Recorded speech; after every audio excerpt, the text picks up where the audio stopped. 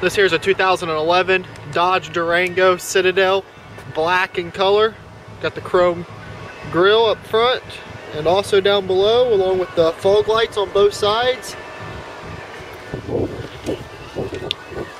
Got excellent tread left on the tire, chrome wheels.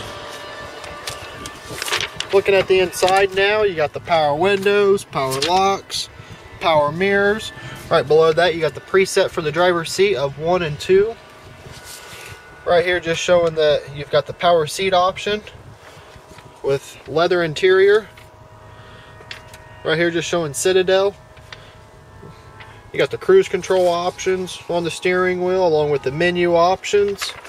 Right here, just showing 44,463 miles.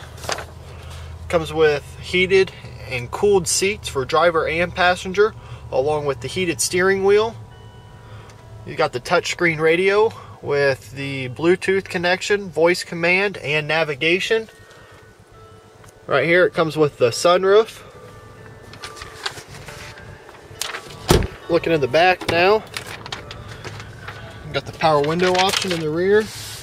You've got the rear heated seats as well, along with the rear temperature control, and also the third row seating availability as well.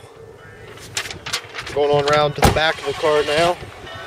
Right here, just showing it's the Dodge Durango Citadel all-wheel drive. Comes with a backup camera as well that shows up in the touchscreen radio where the navigation is. Right here, looking at the tire tread in the back now, just showing that it's in excellent condition.